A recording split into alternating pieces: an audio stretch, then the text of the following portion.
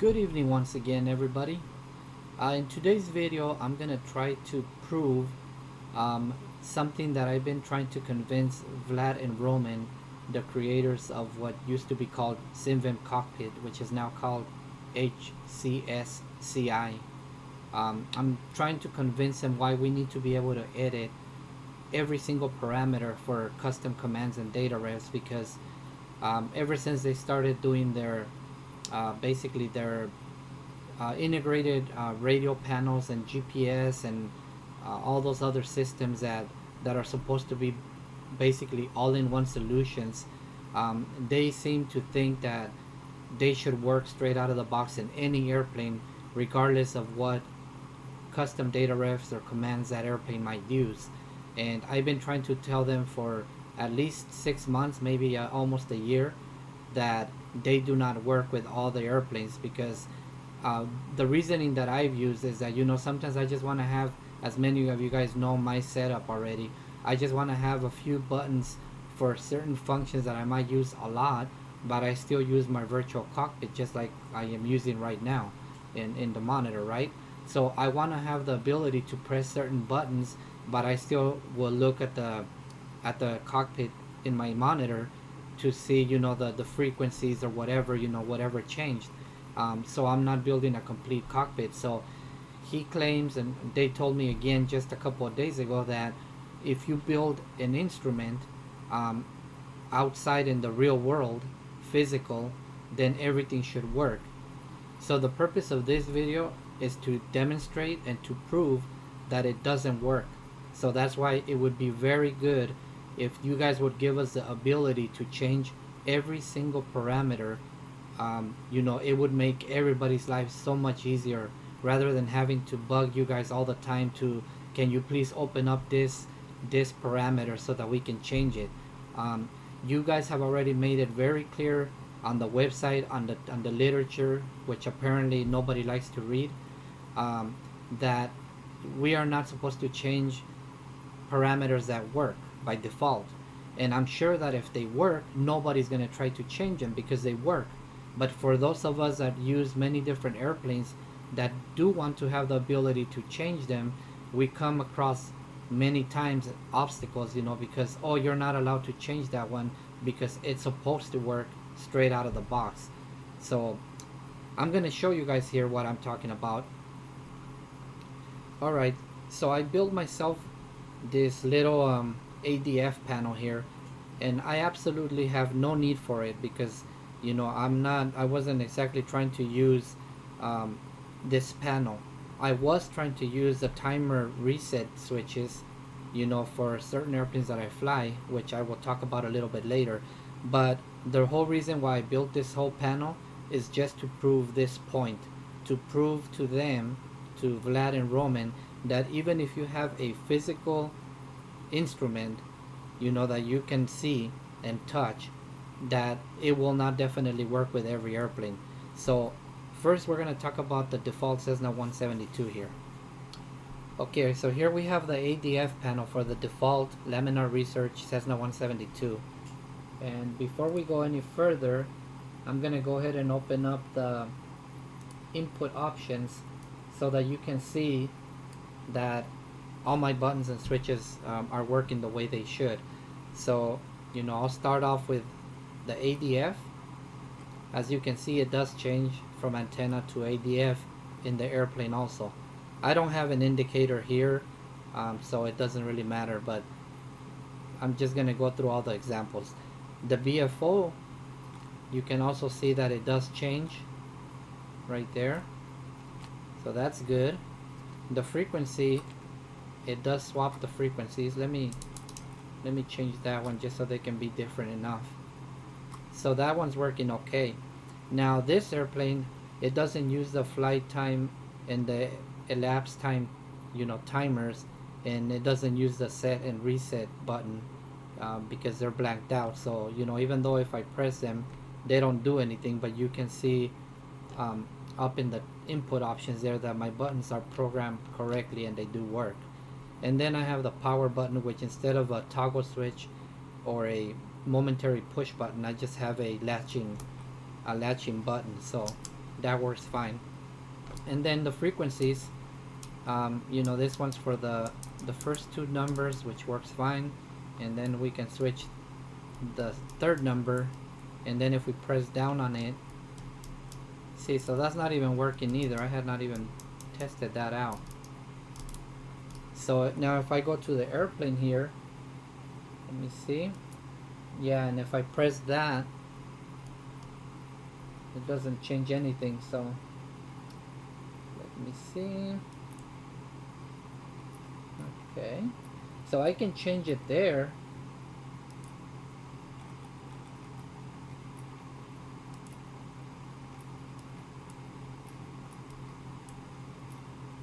There we go. So that's changing it right there, but let me see. Yeah, this one right here, it only changes the third digit. I cannot get it to change the fourth digit. So no matter what I do, I can't get it to change the fourth digit. So that's a whole different problem now. Because if it doesn't even work in the default Cessna 172, I really don't think it's going to work in the other ones either. Okay, so now we're inside the Airfoillabs Cessna 172, which is my preferred Cessna 172 to fly, because it is a lot more graphically pleasing. And up until recently, when they put out an update that it looks like it kind of messed up the trim characteristics on it, it actually flies a lot better than the default one. So this is the one I prefer to fly, not the default one. So we're gonna go ahead and try the same tests again and see what happens with this one.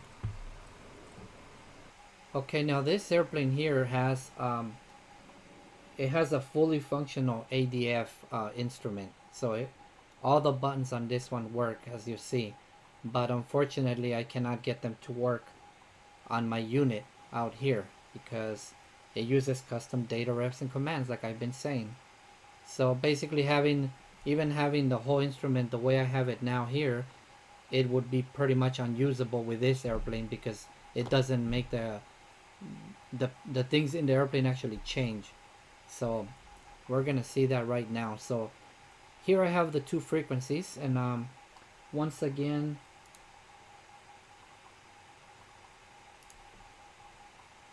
I'll bring out the input options just so that you can see that all the buttons are still responding. But so if we do the ADF,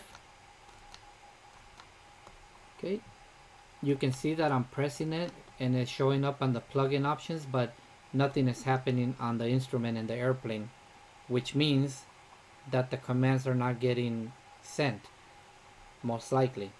I can't prove that for sure, but now if I press the button on the airplane, you can see that it does change. And I'm gonna go ahead and bring up the dataref tool just so that we can see. So if we go to commands and we put ADF, when I press this one, nothing happens. When I press the one in the airplane, you can see that it's a custom command. Alright, so now let's try the BFO. The BFO doesn't do anything either here on the button, but if I press the one here, it does do something there. And we get another custom command. Now we're going to try the frequency swap. So the frequency swap here with the button works, but you might have noticed another problem. Right now I have the flight timer running, but the display over here doesn't show the flight time. It only shows the frequency. Now if I switch over, what's supposed to happen when I press the frequency, it's supposed to take it out of timer, but it doesn't. All it does is swap the frequencies, you see. Now if I press the frequency button on the airplane, it switches from the timer to the other frequency, the standby one. And now you can see that the frequencies do swap, which is the correct behavior, but this button doesn't do this custom data ref or custom command that says ADF frequency, so it doesn't take it out of timer. And I'm sure there's another data ref. I have them all written down, Now if we press the flight time button here on the instrument here, it doesn't do anything.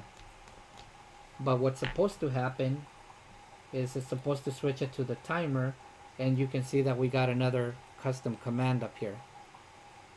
Okay, now that we have the timer, I'm supposed to be able to, if I switch with this one right here, I'm supposed to be able to switch. Yeah, it's not doing anything.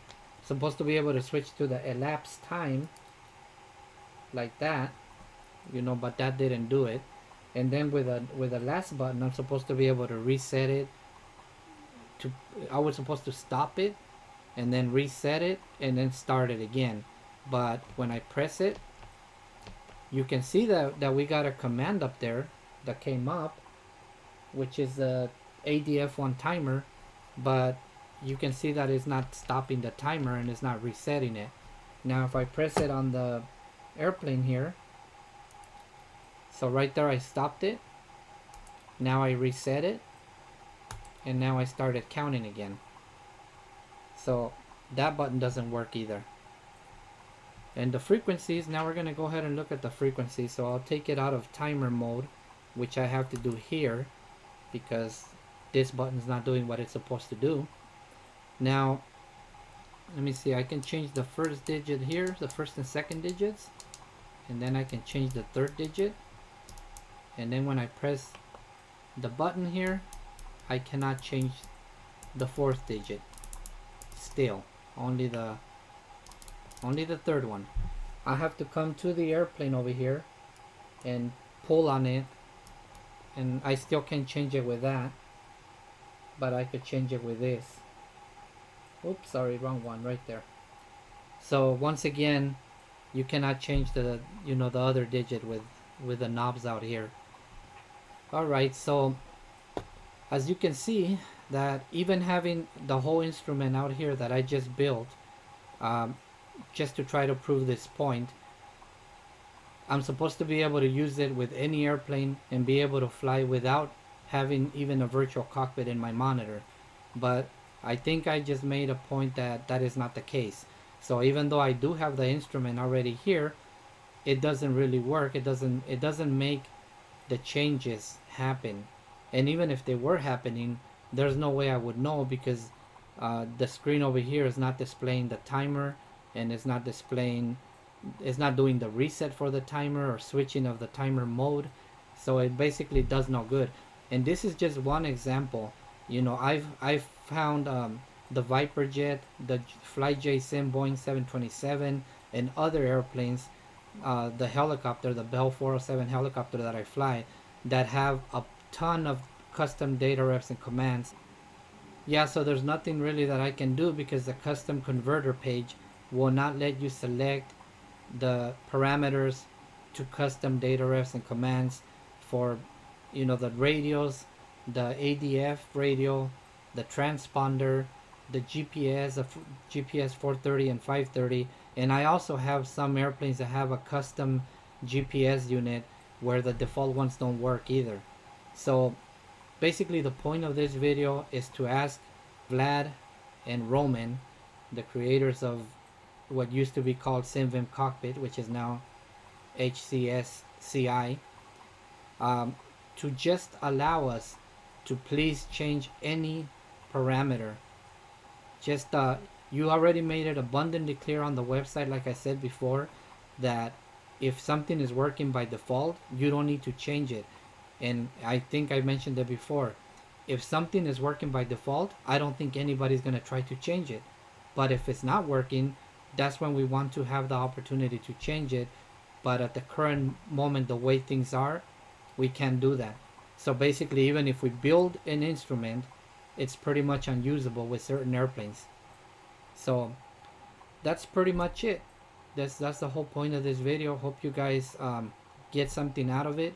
And if enough of us maybe try to convince them to allow us to change every single parameter, then maybe our home cockpits can become a lot more useful. Alright, well, that's it for this one. Thank you very much for watching, and I'll catch you on the next one.